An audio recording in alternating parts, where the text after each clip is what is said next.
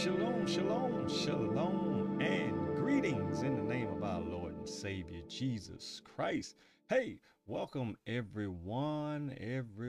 Welcome to Agape Bible Study with your host. That's be me, Pastor K. Hey, I welcome each and every one of y'all. Hey, make sure that you, as you're coming in, please make sure that you hit that share button. Share this with your sphere of influence. Share this with your friends, followers. Come on, share this word because we're getting ready to talk about and deal with something um, very, very important.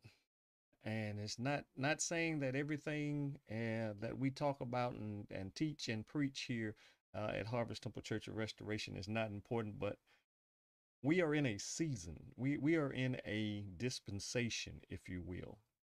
And I really want to deal with this subject. I really want to deal with this topic on tonight. All right.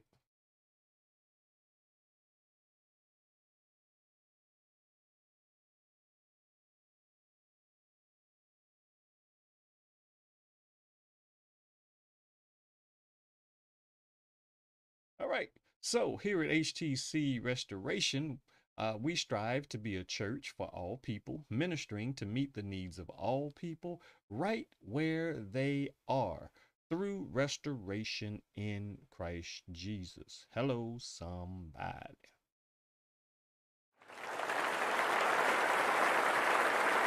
And here at HTC, yes, sir, clap it up for our exclusive VIPs. That's right. Every guest that attends HTC Restoration, you are our VIPs. You are our exclusive, very important peeps, and we welcome you. Uh, and listen, if this is your first time visiting with us, please make sure that you drop in the comments and let us know. Use the word VIP. All right. That'll be we're gonna use that for right now. I'm working on something. We got some things in the works on the tech side that we're working on and getting ready to implement. We got some of it we're gonna implement tonight, but we're gonna work on this one because I haven't really decided a nice catchphrase or a term that I can use that's gonna stick. All right, but I like VIP. I like that for right now. So very important peeps. If you will, please let us know in the comments if you are a first-time visitor with us, whether you're watching by way of Facebook, or if you're watching through the church website and you're watching through our YouTube channel, please let us know so that we can get you a welcome packet. All right. We want to get you a visitor's welcome packet out to you. All right. So we welcome you to Agape Bible service and Bible study here at Harvest Temple Church of Restoration. This is another one of our eChurch services being brought to you by the Harvest broadcast.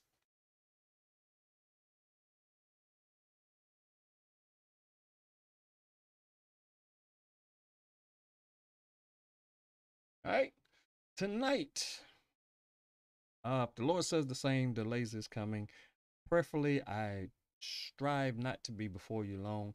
Um, but we got a lot of information, got a lot of stuff that we need to dig into biblical, as well as what is going on and transpiring around us throughout the day. But tonight, I want to talk about, and I want us to pay attention because there is a lost generation out there, y'all.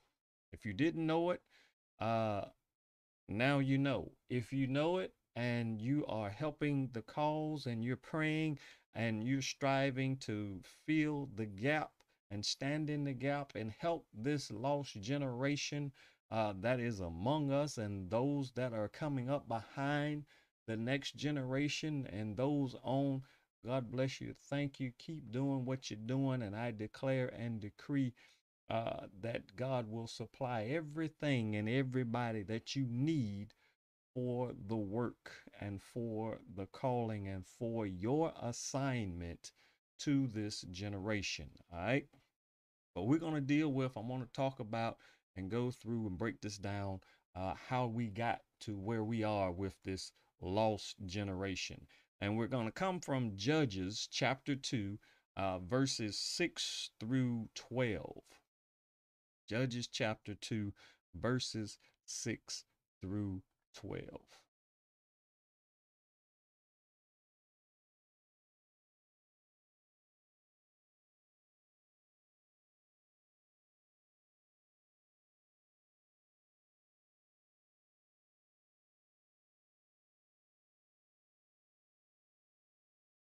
All right, so we're going to talk about the lost generation. Welcome, welcome, welcome to Agape Bible Study on today.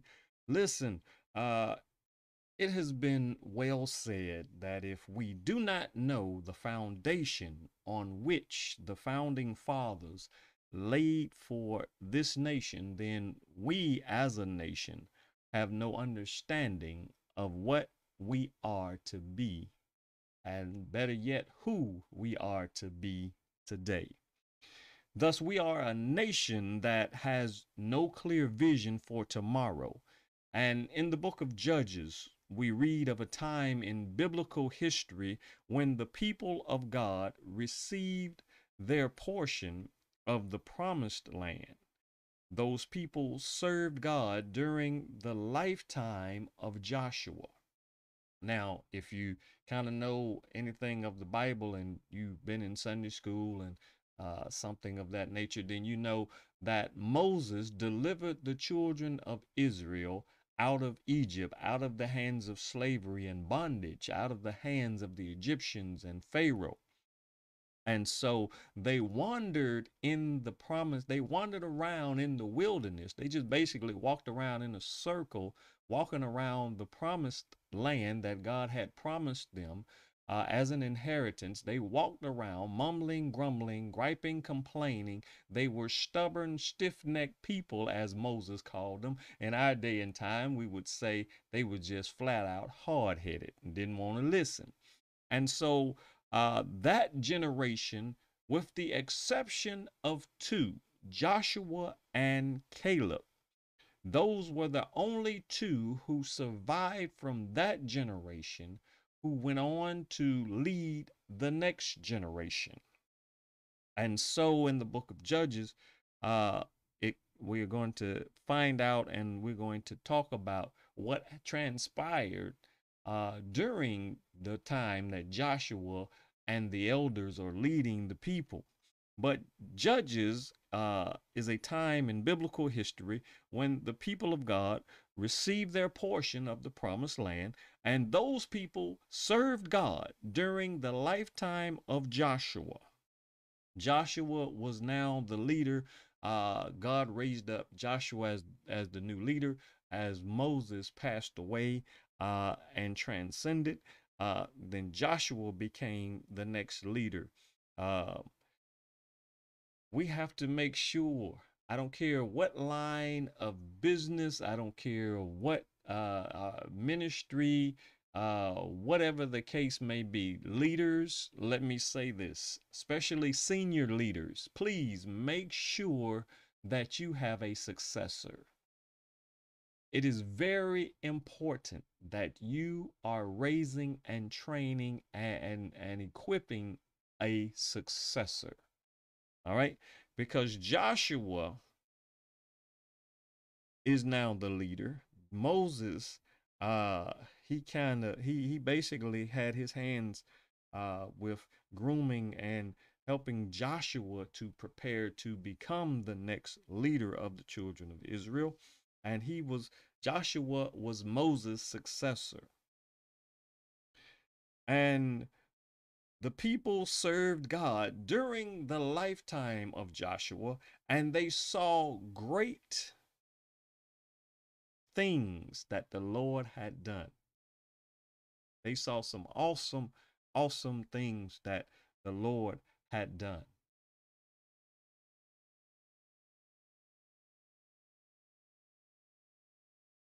And so sadly, after Joshua and the elders that were in his generation and the elders who were with him, that whole generation of his time, they died.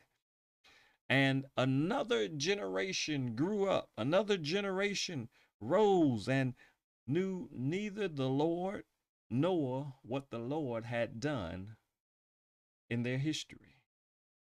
Didn't know what the Lord had done to deliver and bring them out of bondage.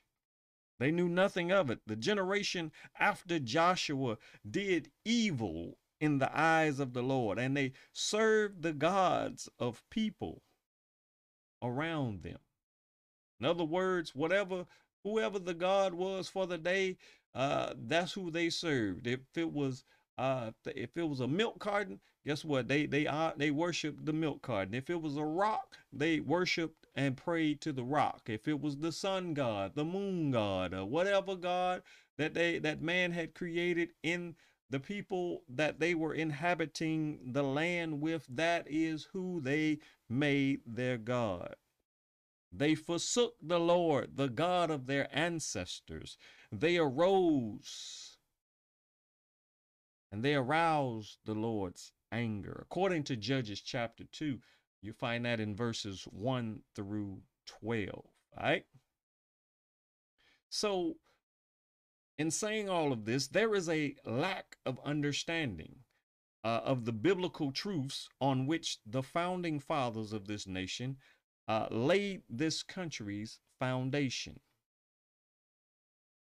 Turn my mic down just a little bit. So the founding fathers of this nation, they laid a foundation, and this ignorance erodes the Christian values the founding fathers had set for a course for the United States of America. Therefore, God's elect, God's chosen, God's people, Christians,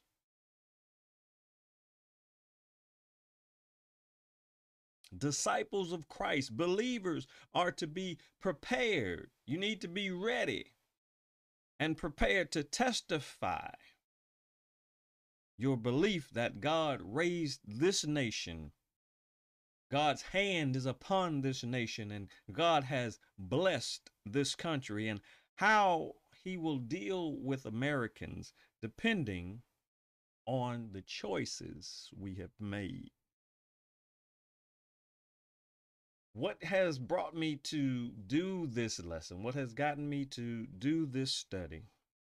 A few days ago, I was reading about an incident that happened here in DC. And I think it was like March of last year or somewhere around there.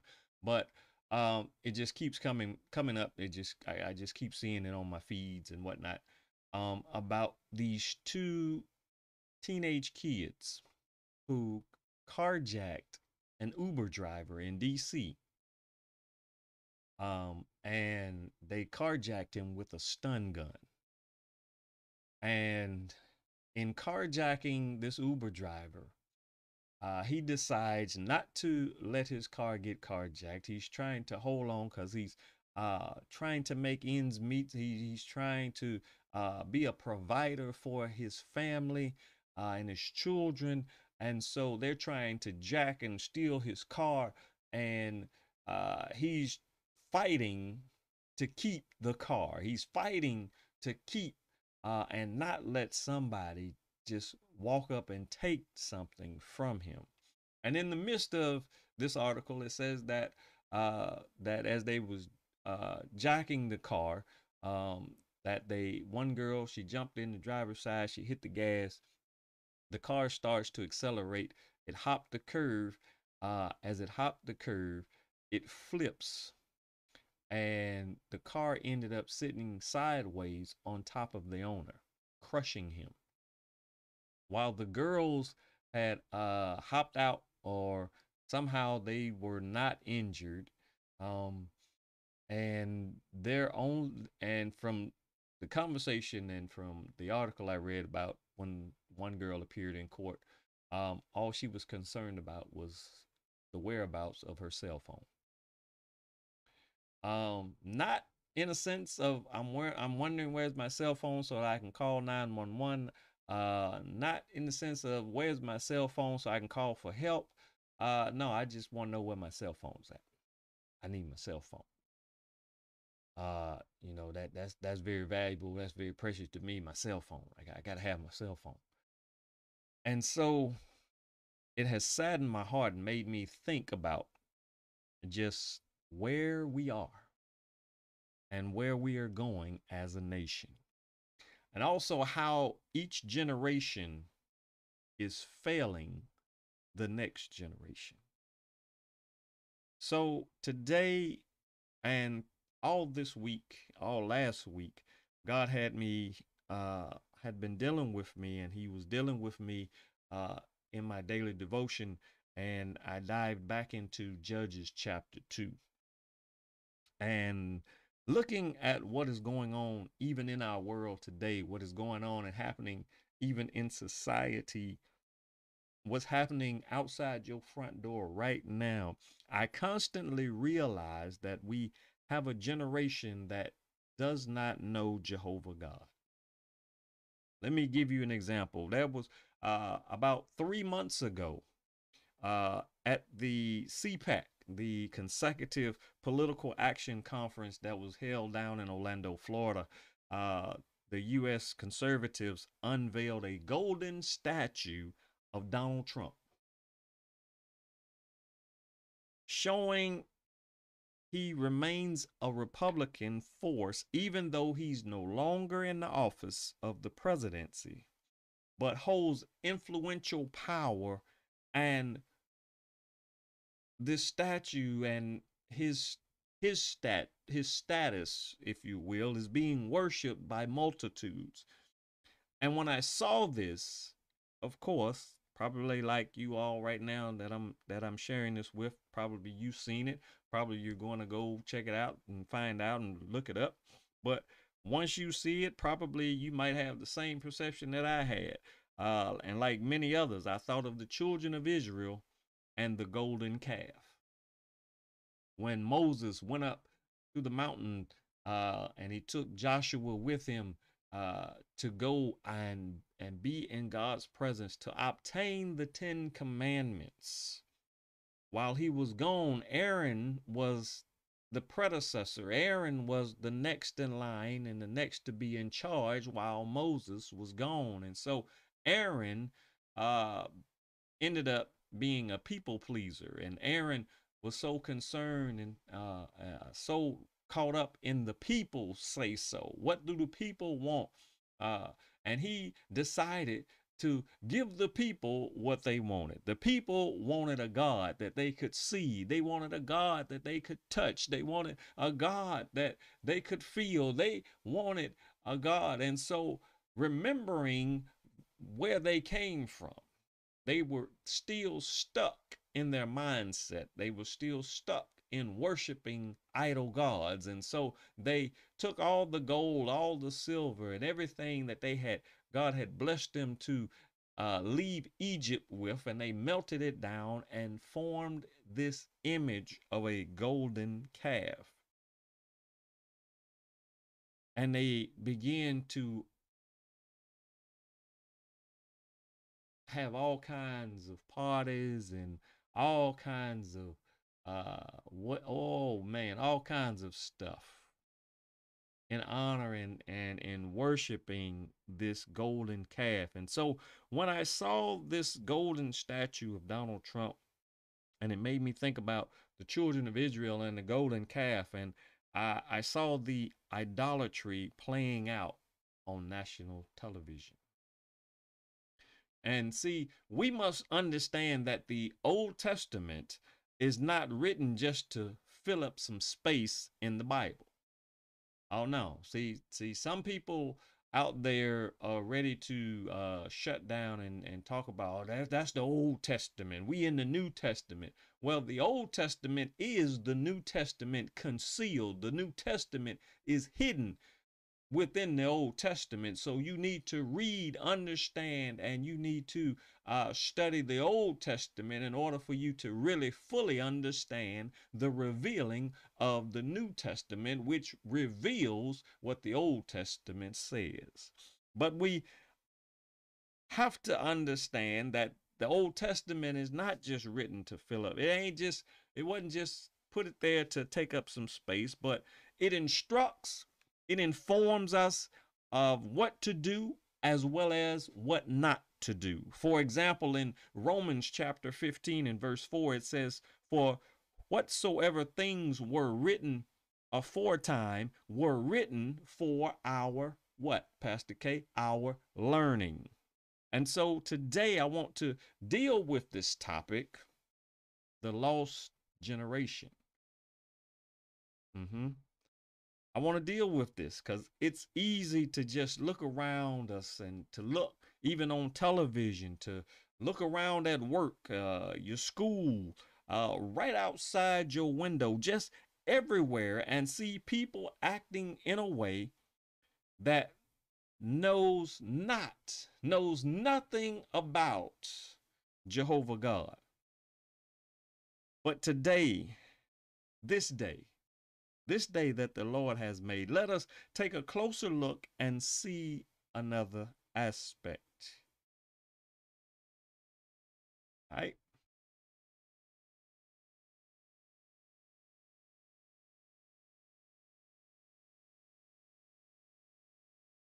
Our lesson comes from Judges chapter 2, verses 6 through 12, and I'm pulling this from God's Word translation. And Judges chapter 2, verses 6 through 12, it reads as follows. Verse 6 says, "Now Joshua sent the people of Israel home. So each family went to take possession of the territory they had inherited. The people served the Lord throughout Joshua's lifetime and throughout the lifetime of the leaders who had outlived Joshua and who had seen all the spectacular works the Lord had done for Israel." Verse 8, "The Lord's servant Joshua, son of Nun, died at the age of 110 years old." Verse 9, "He was buried at Timnath-Heres within the territory he had inherited. This was in the mountains of Ephraim, north of Mount Gash." Verse 10, "The whole generation had joined their ancestors in death," meaning that once Joshua transcended and he left earth and went back to heaven, he died, he passed on, the generation that was in his age group, if you will, was still around for a while, and then they died out. That whole generation had joined their ancestors in death. So another generation grew up after them. They had no personal experience with the Lord or with what he had done for Israel. Verses 11 and 12. "The people of Israel did what the Lord considered evil. They began to serve other gods, the Baals. The Israelites abandoned the Lord God of their ancestors, the God who brought them out of Egypt. They followed the other gods of the people around them. They worshiped these gods, and that made the Lord angry." That made the Lord angry.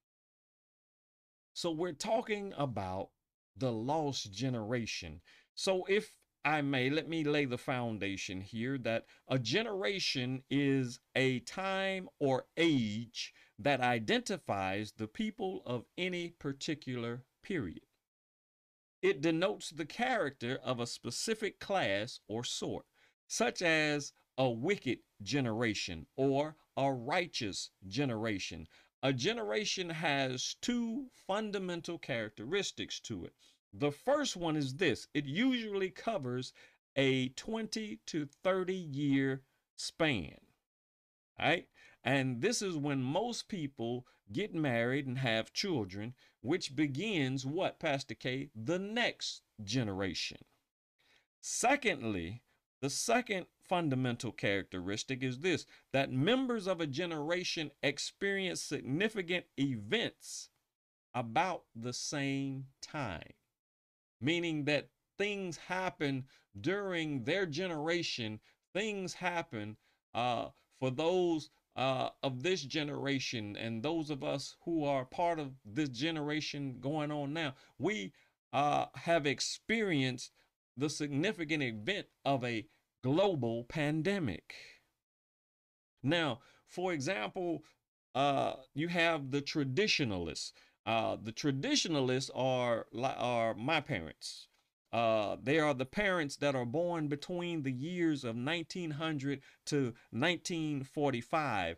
These people are the oldest living generation, and they are rapidly declining every minute.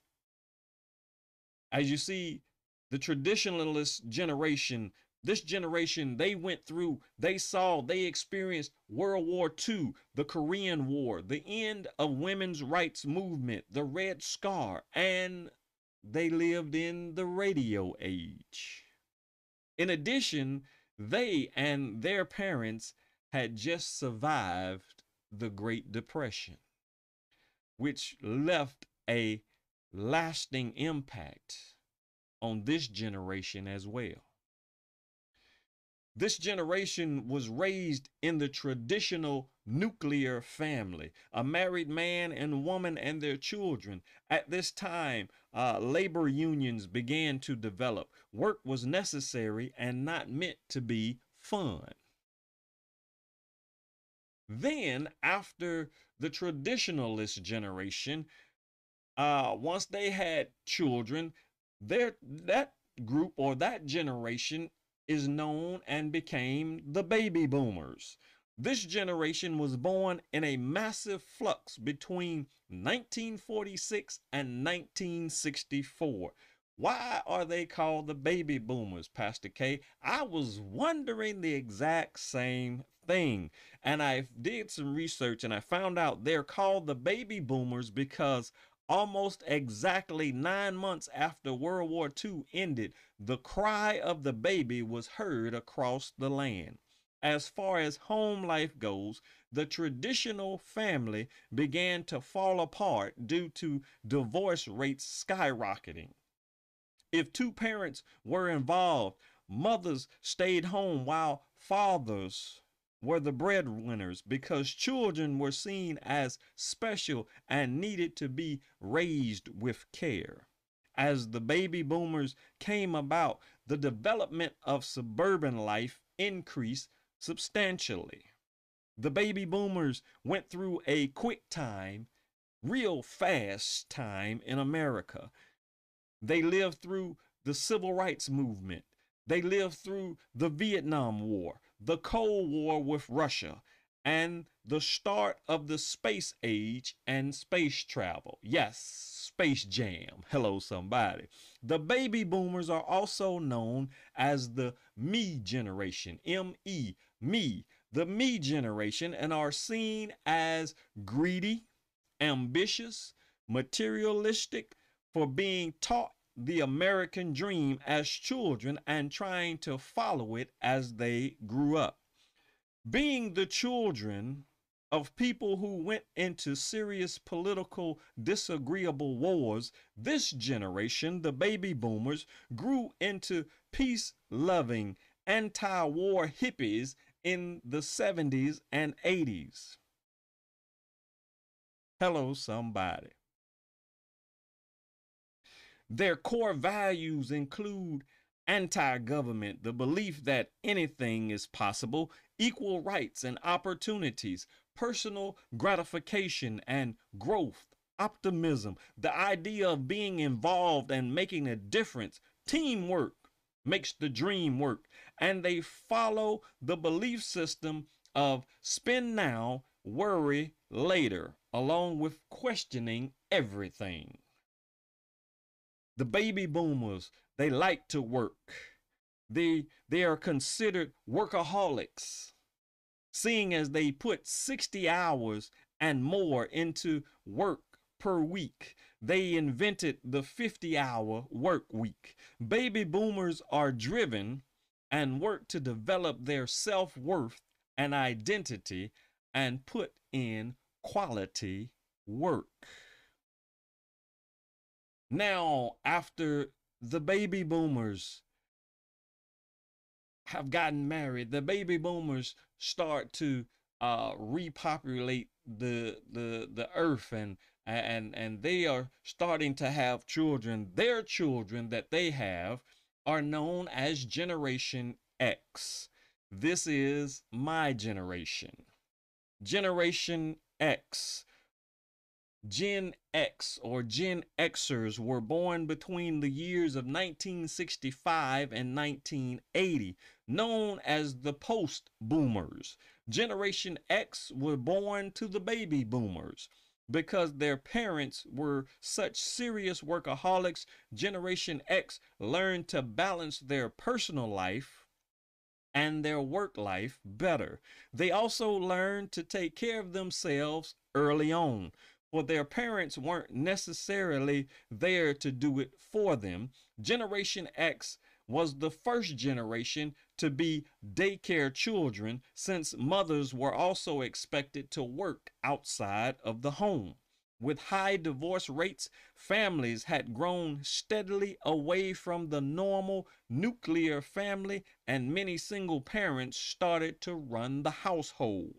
This generation, we watched America lose its power and standing globally as their politicians turned to lies and trickery.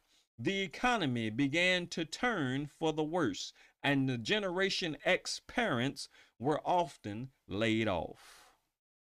Generation X, we lived through the Watergate scandal, the energy crisis, the moon landing, corporate downsizing, and the end of the Cold War.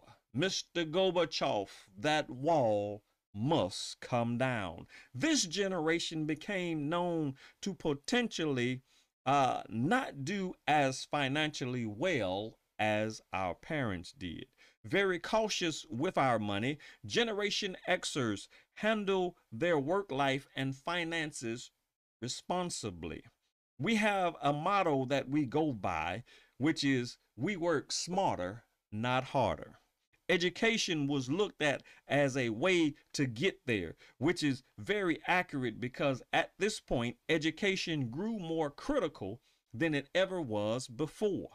A high school diploma became like gold in the working world because of their upbringing and latchkey children. Yeah, we were latchkey kids. You don't know what that is? That means you had a key latched on to you because mama, daddy or mama or grandma wasn't there. They was gone to work when you got home from school, so you had to let yourself in, get yourself together, sit down, begin your homework, do what you need to do. Hello, somebody. I know there's some latchkey kids out there. There's some latchkey kids even in this generation. Hello, somebody. Where did they get that from? They got it because you are a Generation Xer. Hello. So because of their upbringing as latchkey children, Generation Xers are very self-reliant. Yes, we are very self-reliant. That being the case, we often question authority. And like the baby boomers, we enjoy working, but we hope for a casual work atmosphere. We wish for a more meaningful line of work.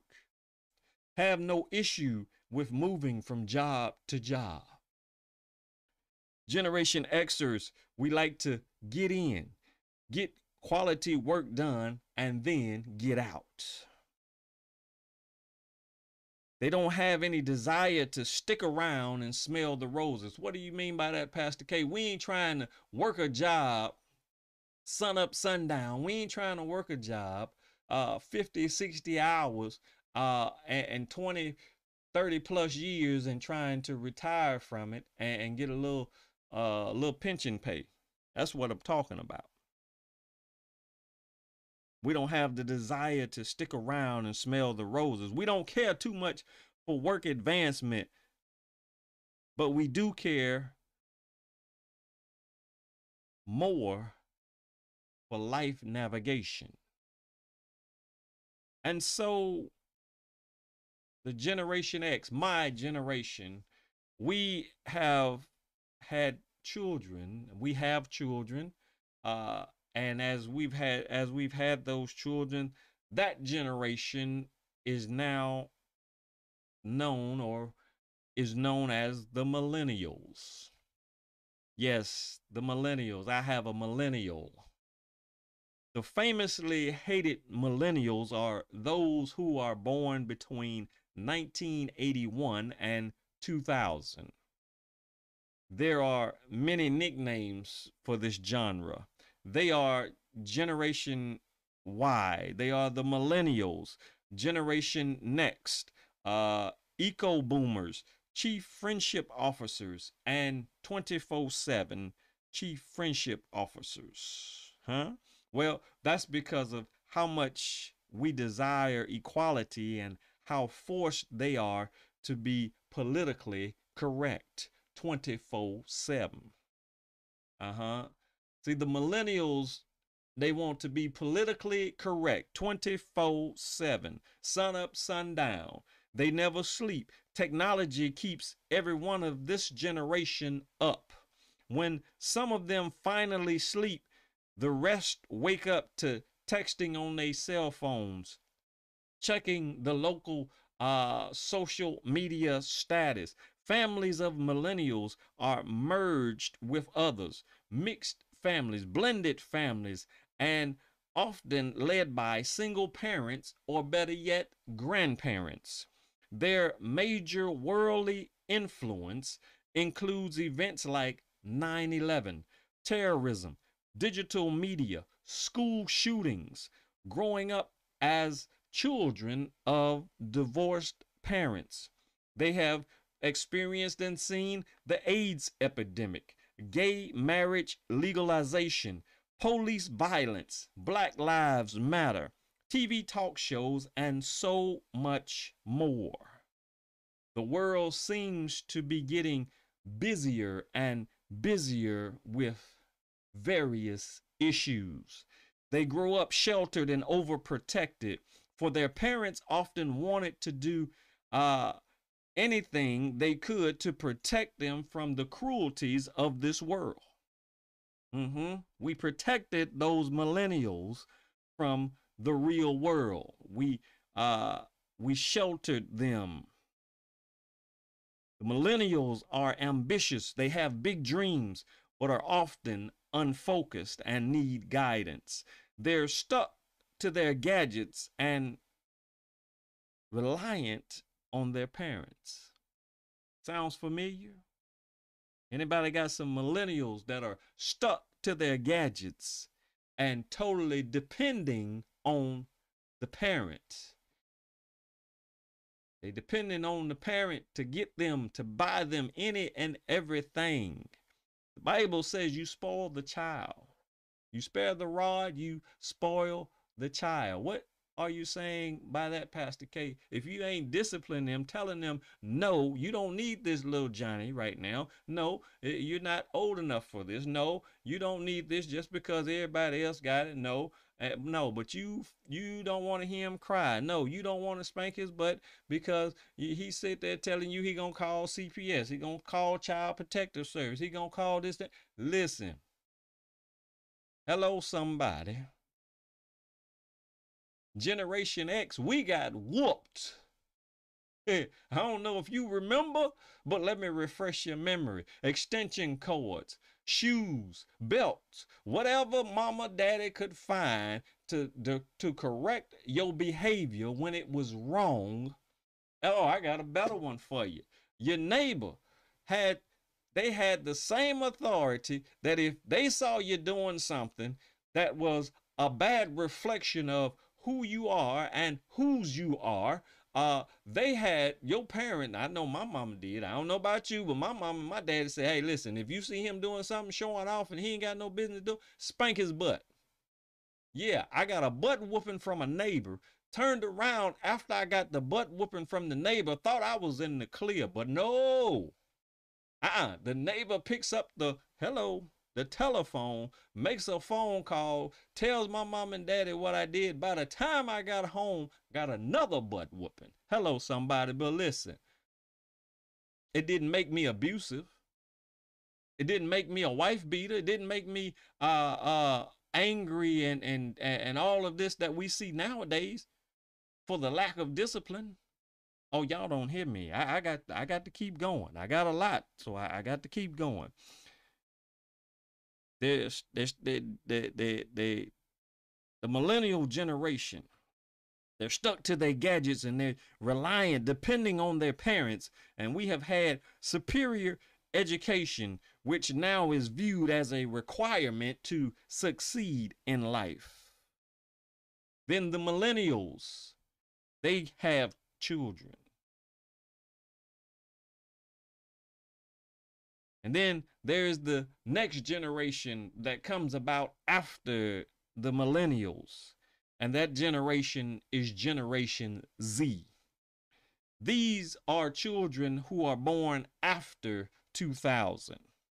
And not enough is known about Generation Z at the moment, except that they are very, very similar to the millennials so far. What are you saying, Pastor K? That Generation Z also is stuck on their gadgets and reliant on their parents. They are sitting there waiting for their parent to kick the bucket so that they can get the house, waiting for the parent to kick the bucket so they feel like that they are entitled to any and everything, but don't want to put in the work and the process and don't want to do what it takes to get and acquire things of their own so that they can better appreciate and have a attitude of gratitude. Rather, they got an attitude. Y'all don't hear me. Generation Z, that's the generation that is born after 2000. So let's get into our lesson, Judges chapter 2, verses 6 through 12. But I want you, HTC, for your devotion this week, for your study, please make sure that you go and you check out, read, study, and examine Judges chapter 2. Go verses, just go the whole chapter. All right, just go the whole chapter, chapter 2 of Judges.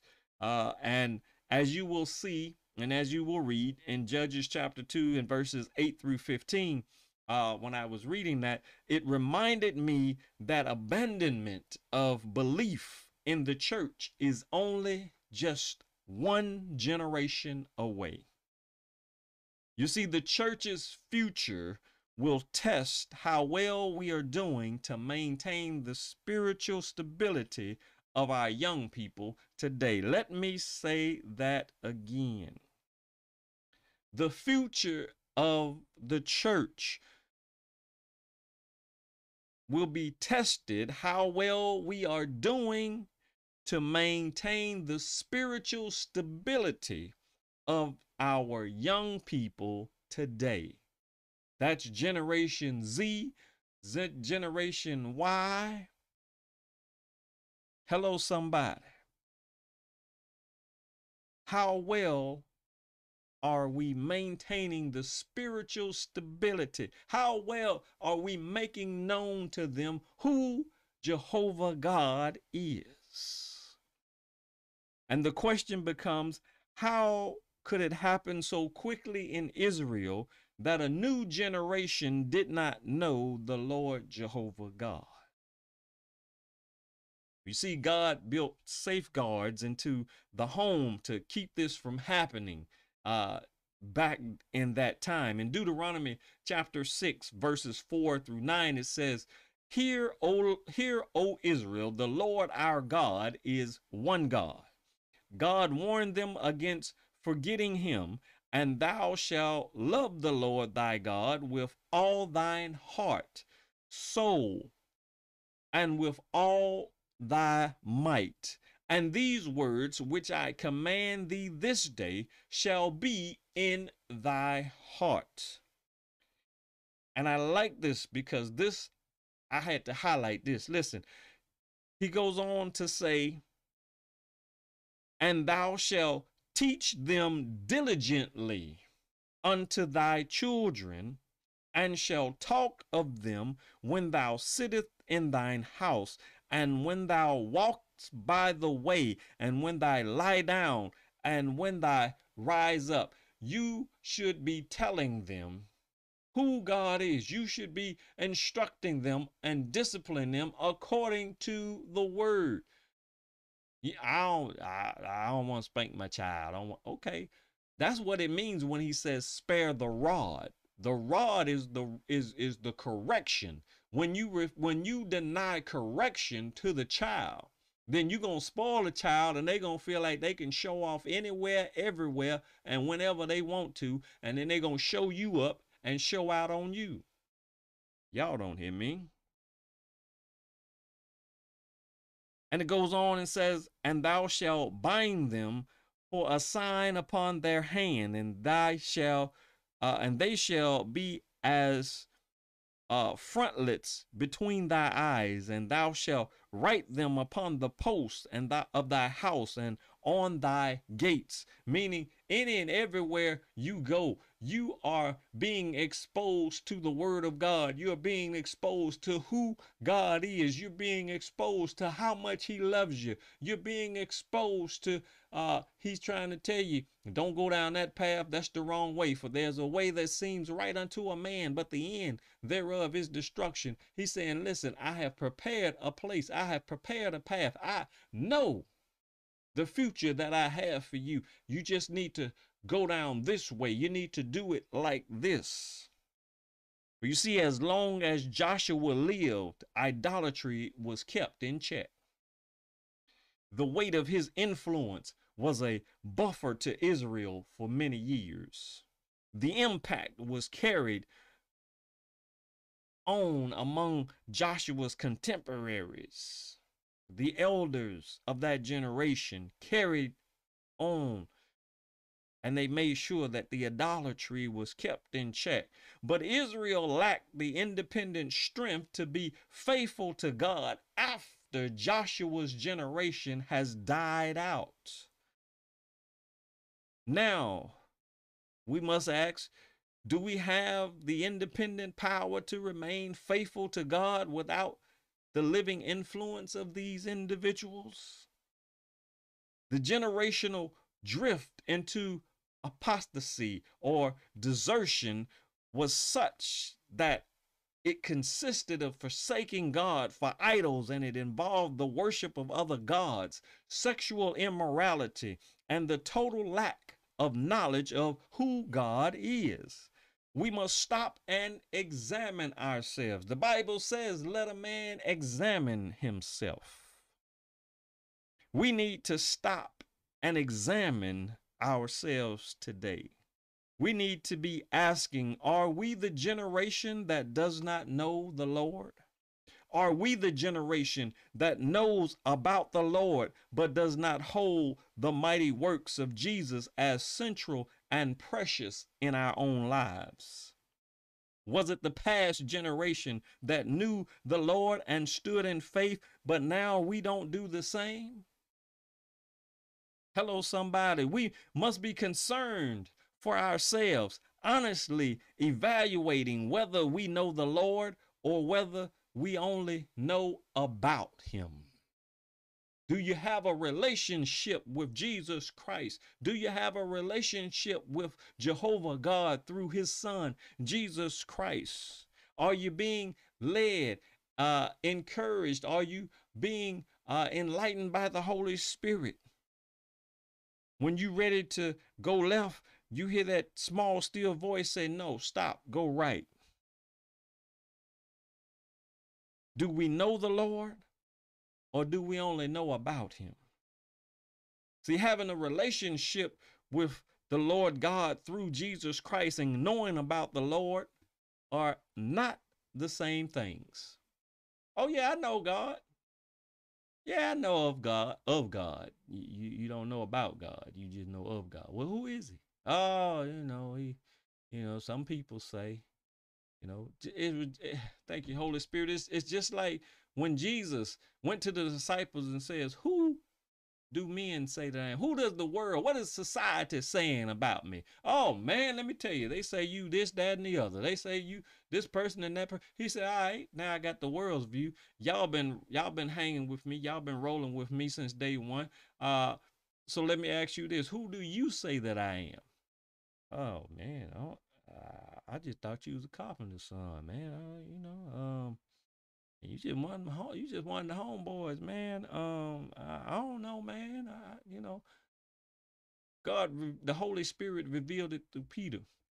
Peter was the spokesperson of the disciples. Peter said, "Thou art the Christ, the Son of the living God." He said, "Well done, Peter." He said, "But guess what? Your brain didn't conjure that up. Your brain didn't get that." He said, "Good job, Peter." He said, "Flesh and blood did not reveal that to you, but my Father who is in heaven has made that known." And he says, and upon this revelation, upon you getting this revelation, this knowledge, he says, I will build my church upon this revelation that I am the Christ, the Son of the living God. And upon this rock, I will build my church, meaning you and me, the believers, the saints. I will build my church upon this revelation, and the gates of hell shall not prevail against it. Why? Because we ain't on defense. See, as Christians, we need to be on our offensive attack. See, he ain't give us nothing to cover us up on the backside, in a sense. When you look at the whole armor of God, he said, put on the helmet, take the shield, put on the breastplate. The shield is to withstand the fiery darts. But if you running and got your back running, then he gonna pop a couple of them darts up in you. Come on now. So having a relationship with the Lord and knowing about the Lord, they are not the same. They are totally, completely two different things. To know him is to love him, and to love him is to obey him. 1 John chapter 2 verse 4 through 6 reads like this. It says, he that saith, I know him, and keepeth not his commandments, you a liar. Don't take it up with me. That's the scripture. That's the word of God. The Bible says, 1 John chapter 2 verse 6, he that says, if you walking around here saying that I know God, I love God, you don't love God, what's wrong with you?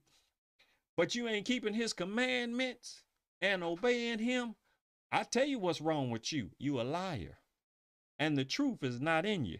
But whosoever keeps his word, in him verily is the love of God perfected. Hereby now we that we are in him. Know that we are in him. Therefore, he that saith he abideth in him ought himself also so to walk, even as he walks.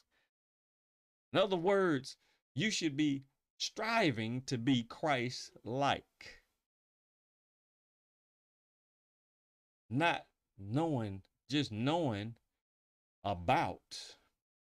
A lot of people know about me. A lot of people know me, but there's a few who really know who I am. There's a few who really know me. Hello, somebody.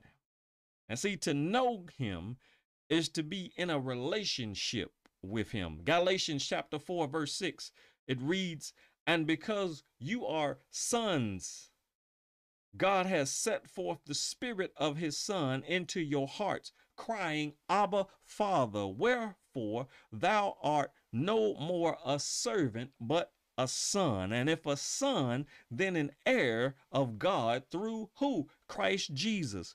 Will our knowing the Lord ensure the same for the next generation? We cannot know for sure. Every individual of every age has a choice to make. Life is choice driven, and the choices are long lasting and life changing.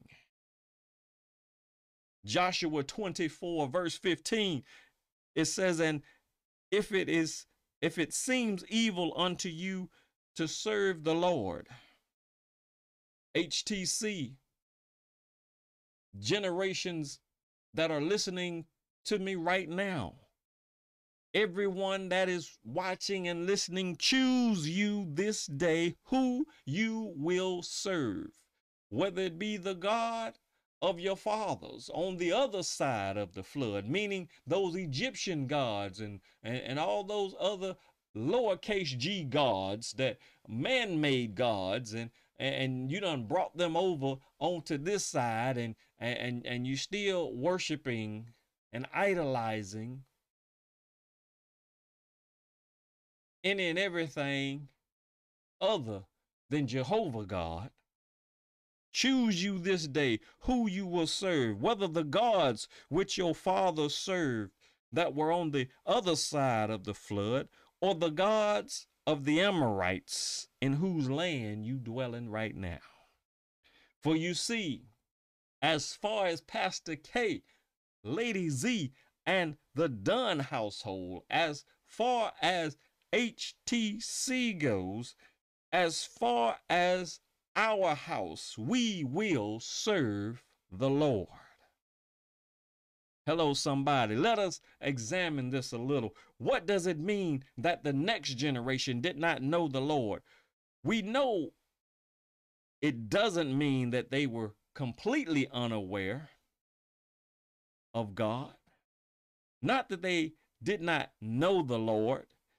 They did know who God was. They eventually heard the name Jehovah. They eventually heard the name and heard some of the stories of Jehovah Jireh and how he provided manna, provided bread in the wilderness, how he provided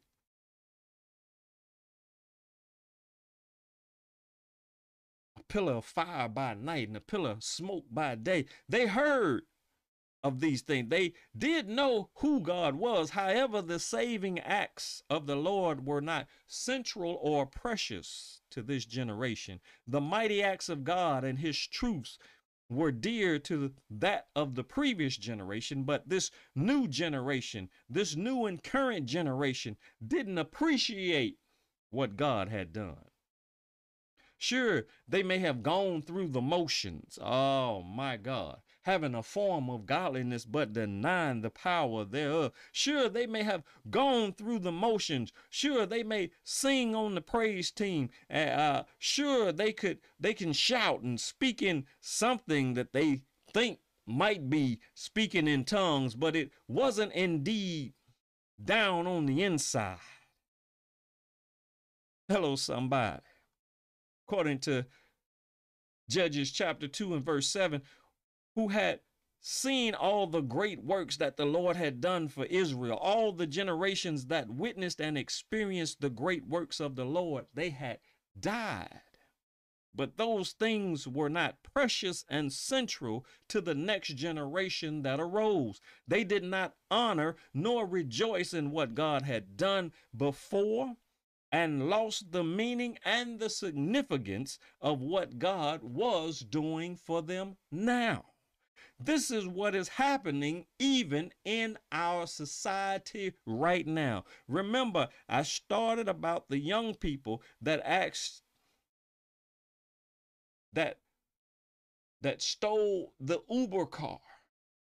I talked about that.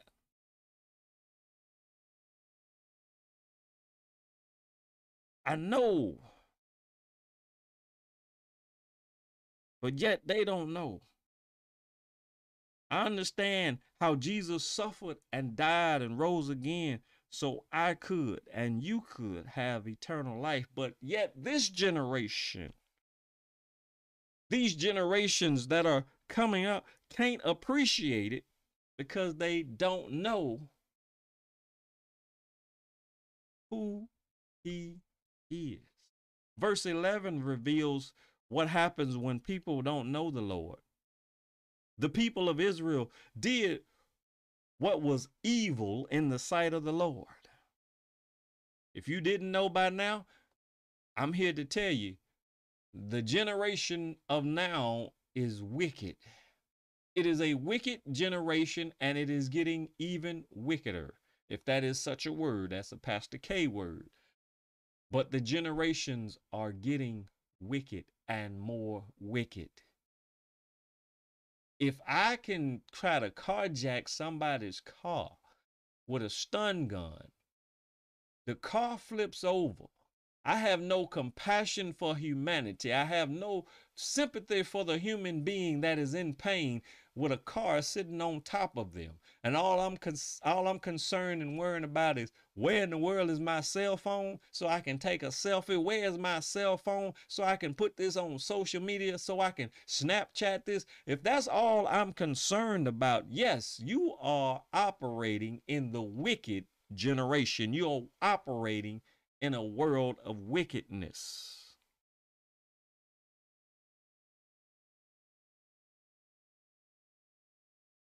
What happens when people don't know the Lord? The people of Israel did what was evil in the sight of the Lord. And when you do not make the Lord central to your life, you are going to do evil.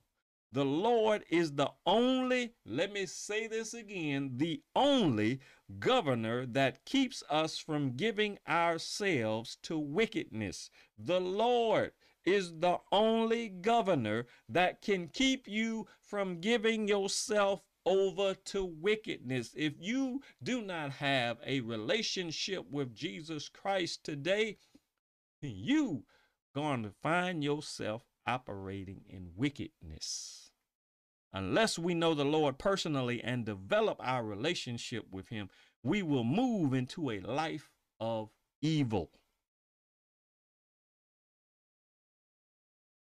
Livevil. Live evil. Evil live. Hello, somebody. Understand this. If people do not worship God, then they are going to worship something. If they ain't worshiping God, they gonna worship something. Why are you saying that, Pastor K? Why do you say this? It's because of this. Because we are created to worship. God created humanity to worship.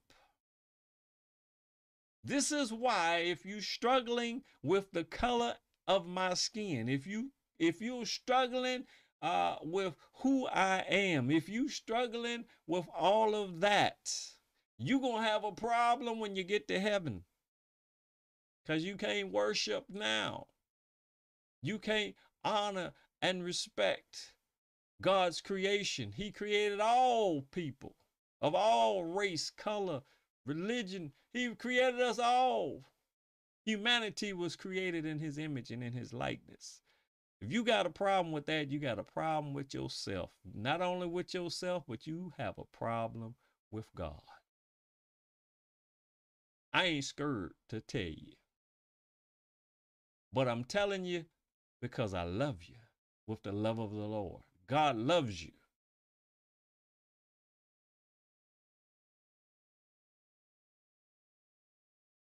We were created to worship. So many times we as church folks have noticed that the preached word is the essential part of the church service. Well, ladies and gentlemen, boys and girls, children of all churches, I am here to challenge you and to challenge your mindset today and say no.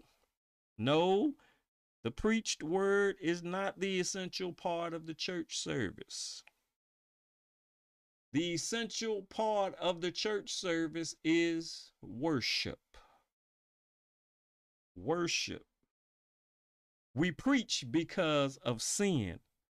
But before man sinned, he was created, good God Almighty, to what? What? Worship. Hey, you didn't know that? Hey, you better get in that Bible. I want to challenge our mindsets today and to realize that the preached word is not the essential part of the church service. The essential part is the worship service.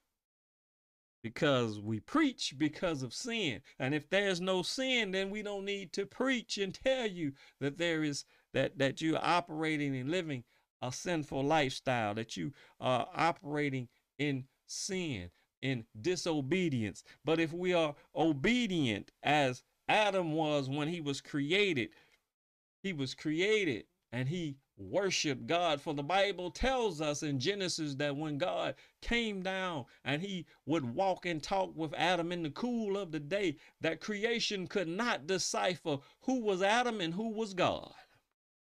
It just bowed. It just worshiped. Hey, good God Almighty. If Adam never sinned, there would have been no need for preaching. But worship was there then.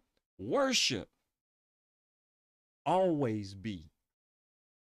So if we don't worship God, we are going to find ourselves worshiping something. You may be worshiping that 9 to 5. You may be worshiping that career. You may be worshiping them 6 figures. You may be worshiping whatever you're driving, whatever's in your closet. You may be worshiping whoever it is you laid up next to. Whatever the case may be, listen, if you ain't worshiping God, you're going to worship something.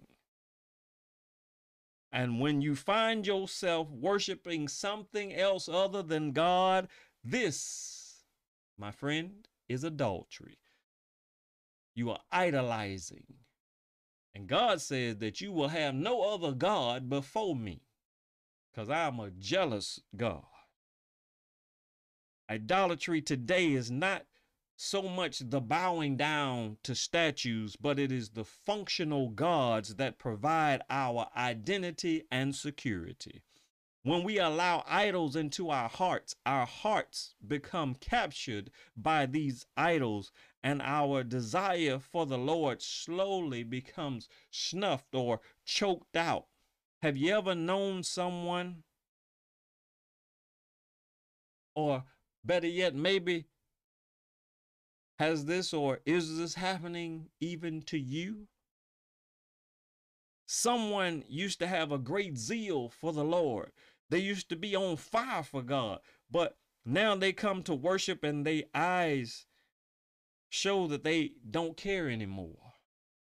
They just simply come to church, come to service, come to Bible study, come to where the saints are gathered. They just come to just go through the motions. And sadly, idols have captured their hearts, resulting in the love for God being choked out.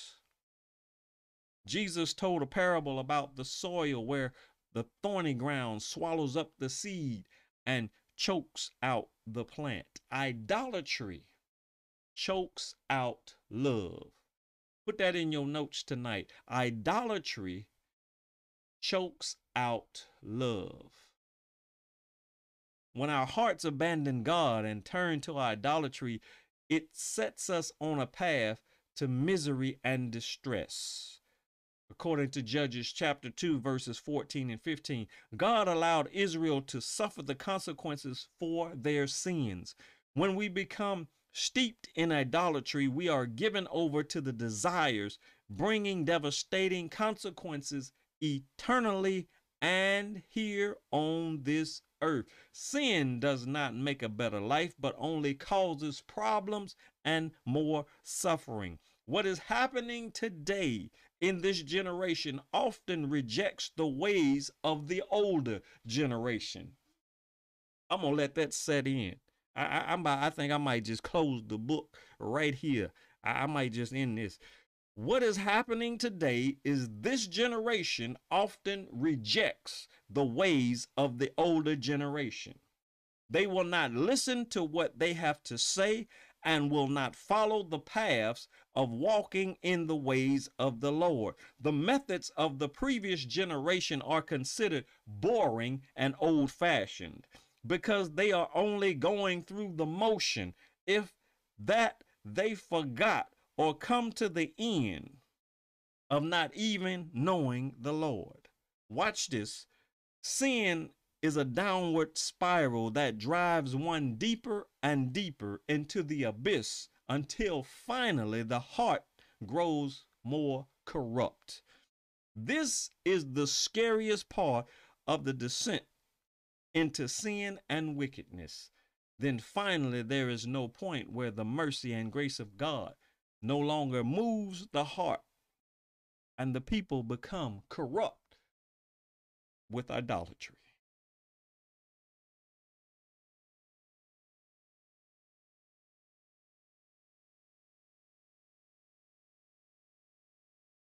Let me just put a pin right there. I'm gonna put a pin right there.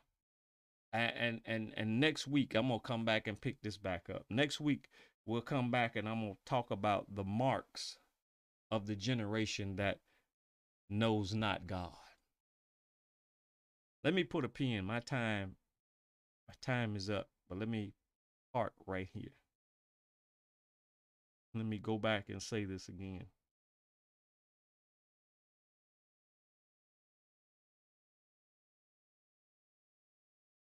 What is happening today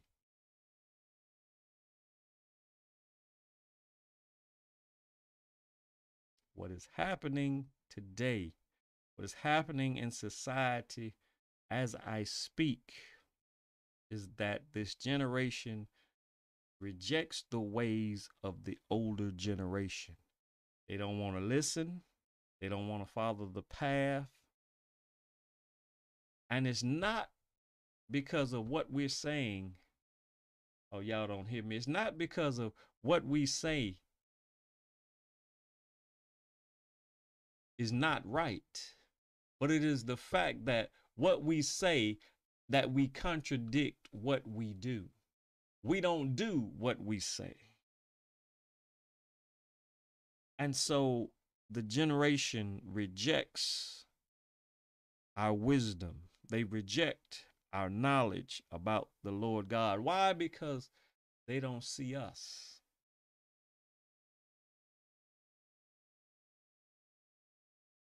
They don't see us doing.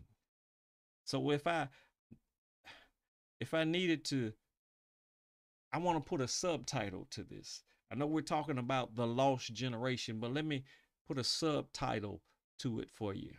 Just based upon what I just said, how the generation doesn't want to listen to the older generation because the older generation is saying a lot, but we ain't doing a lot because actions speak louder than words. I'm going to stop right there. We'll pick this back up next week. Next week, we're going to talk about and deal with the marks of a generation that knows not God.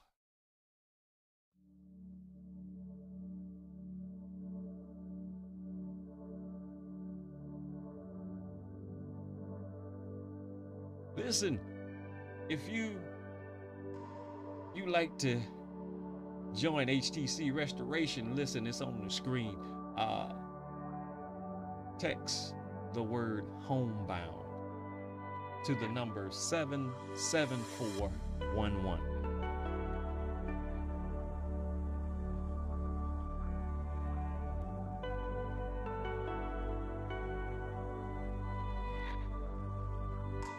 Most gracious Heavenly Father, Lord, today I just want to pray.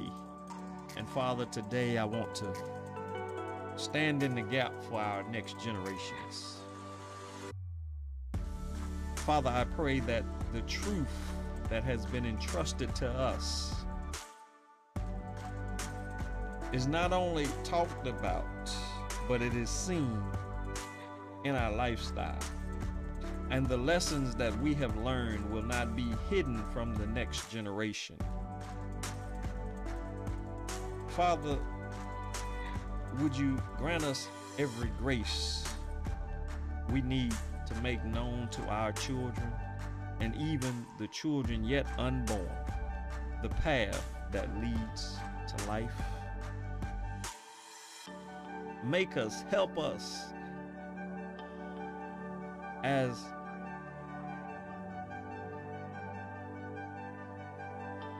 we are a generation of parents, a generation of educators, pastors, resource developers, publishers, writers, translators, supporters, and partners. Make us a generation who will teach them your ways, who will not only just teach them, but they will see us as living epistles, as we walk out, as we live what we say, that our actions will speak louder than our words. Make us a generation who will teach your ways and how to walk according to the truth, so that the next generations coming might set their hope and confidence in you and not forget your works. Give to our children and to their children souls that are anchored in heaven. Sustain them in a deep and substantial assurance of things hoped for, like Abel and Enoch, Noah, Abraham, Isaac, Moses, Gideon, and Samson, David and Samuel, and all the prophets and all the saints. May our children live as sojourners who desire you and all that you have promised. May our children live as sojourners and desire you, Lord God, more than they want money, more than they want sex, more than the power that they seek, more than the popularity they feel they should have, more than anything. Hey, my God. Let them have a spirit, have a desire to want you, Lord God, more than anything. Whoever is watching right now, I declare and decree that you will have a thirst and a desire as the deer pants for the water, that you have a thirst and a desire to want to know and to be in the presence of God more than anything. God, give us the faith to be strong. Give us the confidence when we are weak. Give us faith to be married and to trust when we're single. Give us belief to have children and trust in you when we're childless.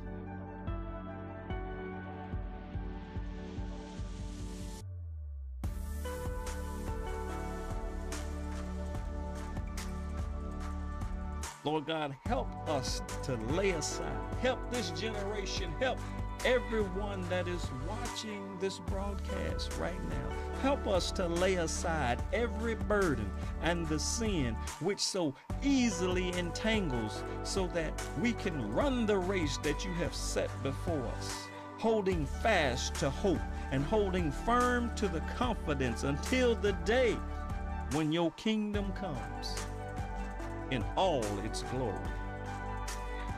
And truth, once and for all, trumps over sin, death,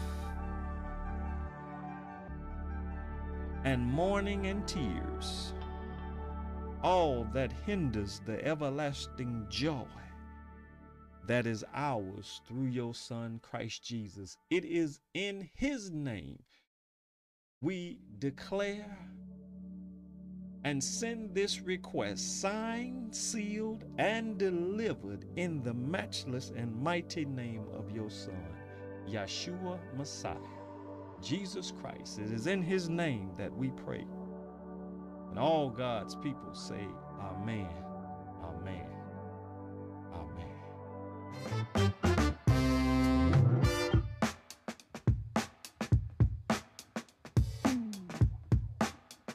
All right, it is giving time here at HTC.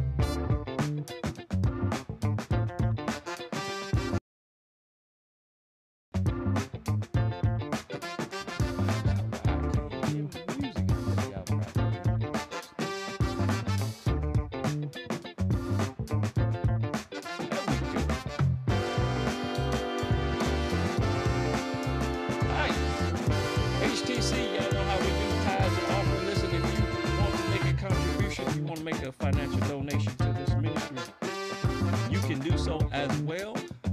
One of two ways. You can go through Cash App if you have used the Cash App. Very simple to use. The cash tag is $HTC Restoration 1.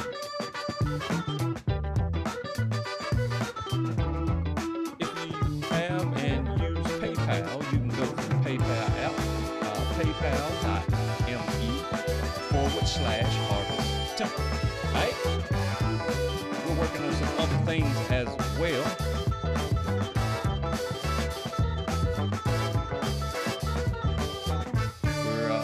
We're in the process of working on like a text to give app. We're working on trying to incorporate all this into one nutshell, if you will. All right? But, come on. God loves a cheerful giver. Are you cheerful today? Or do you just want to be happy? Or do you have joy unspeakable down on the inside? Come on.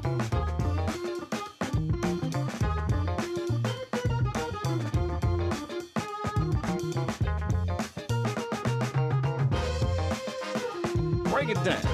Y'all hear that beat Hammond organ?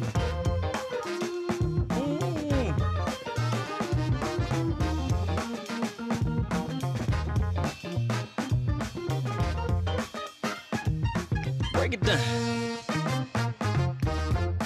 Yeah. Come on.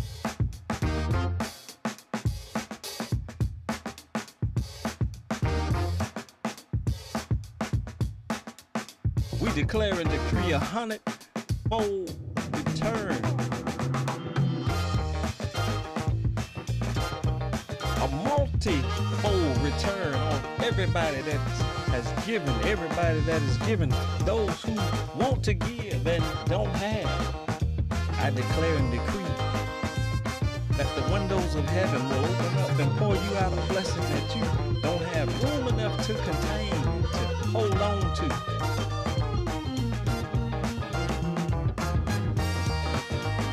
That you will be a blessing and bless others. Come on. All right, commercial break.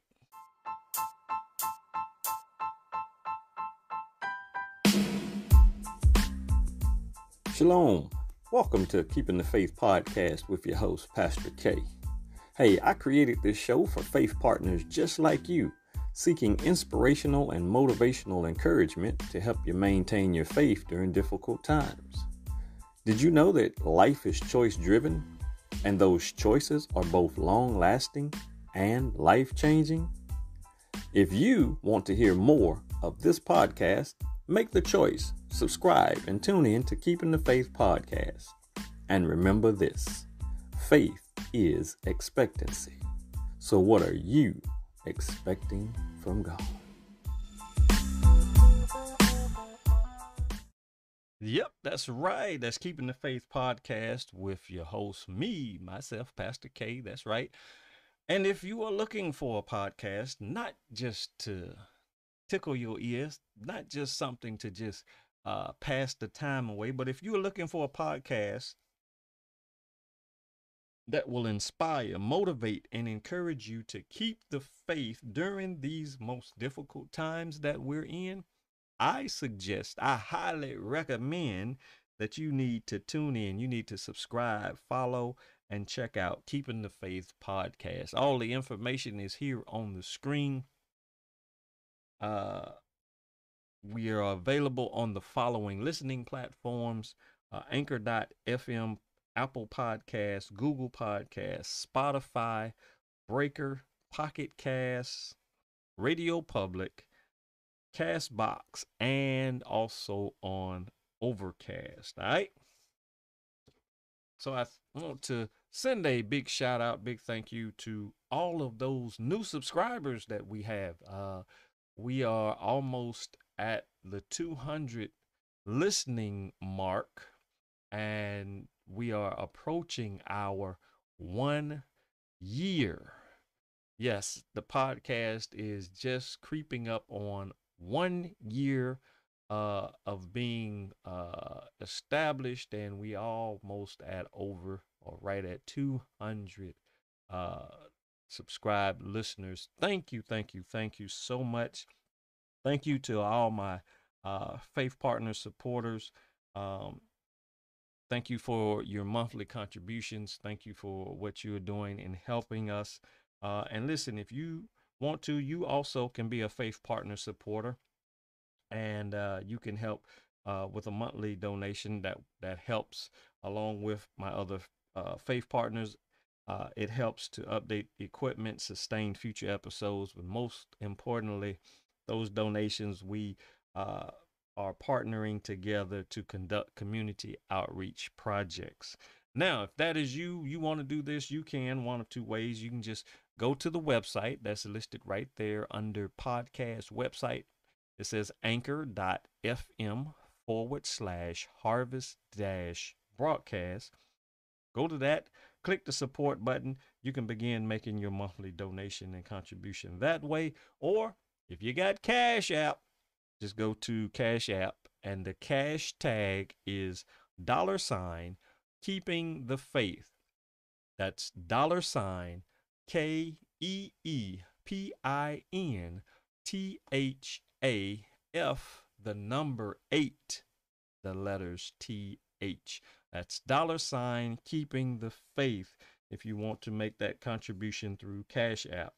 Once again, thank you to all my listeners. Thank you for all my listening platforms. Thank you for my listening audience. Each and every one of you all right here in the United States. To all of you all, a big thank you for those listening in Germany, Costa Rica, South Korea, and Ireland, and as well in Russia. Thank y'all. Love you with the love of the Lord. God bless each and every one of you all like never before. All right. So, if you haven't done so, I also am an author. I'm a published author as well. Not only am I a husband, father, friend, mentor, all those wonderful things, I'm also a senior lead pastor. I'm also a published author, podcaster. Yeah, I'm having fun. I'm enjoying life. And I'm going to be enjoying life to the fullest. Hey, hello somebody. Listen, if you haven't done so, please make sure go to Amazon.com. Get your copy of my latest book that is published in ebook and in paperback. And that's Faith or Fear, which is your partner. And then you can also pre-order your ebook for the upcoming book that will be coming out the end of August, entitled Opposition Releases Opportunity. All right? Just go to that website right there, Amazon.com/author/Kelvin Dunn, and get your copy. Father's Day is Sunday. Come on, get your copy and bless that awesome man of God. Go ahead and bless Bless that man. Bless some man who needs to tap into faith or fear and know which one they need to be partnering with. All right? Do that.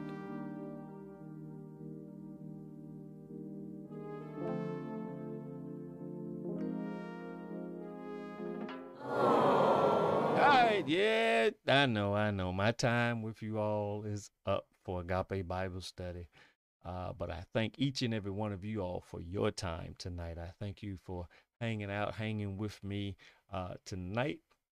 Thank you for joining our eChurch service here at Harvest Temple Church of Restoration. This service, this eChurch service, has been brought to you by the Harvest Broadcast, which is a production of Harvest Temple Church, which is also being brought to you by the ministries of Harvest Temple Ministries, which is the ministries of Harvest Temple Church of Restoration. I got that all backwards, but it's okay. Listen, also, those of you all that are watching us by way of our YouTube channel, please make sure that you hit that like button. Make sure you leave a comment, but most of all, please make sure that you subscribe, peeps. Turn on the notification bell so that you will be informed and notified of all the upcoming eChurch services that we are having here at HTC Restoration. Also, check us out. If you have any questions, comments, concerns, please feel free. Check us out on the World Wide Web at www.christrestored.org. And you can also email us at harvesttempleministries@gmail.com. All right. Also, you can find us on other social media platforms like Instagram at HTC Restoration. You can follow, and like us on Facebook at HTC Restoration. All right. So in the meantime, in between time, till the next time we meet again, if the Lord says the same and delays his return, I will see you all for the Sabbath day, Saturday eChurch service right here on the Harvest broadcast. And on behalf of the awesome, wonderful, lovely Lady Z and myself, Pastor K, and the entire HTC Restoration family and peeps, I say shalom, baraka, peace and blessings be upon each and every one of you all, and may the Lord watch between you and me while we're absent one from another, but never, ever are we ever absent from the presence of the Lord. For the eyes of the Lord, his focus is always looking down, is always upon us. His eyes are always watching and looking at the good as well as the evil. Once again, I say shalom, baraka, peace and blessings be with and upon each and every one of you all until we meet again for Sabbath service eChurch right here on the Harvest broadcast. Till then, I'm out.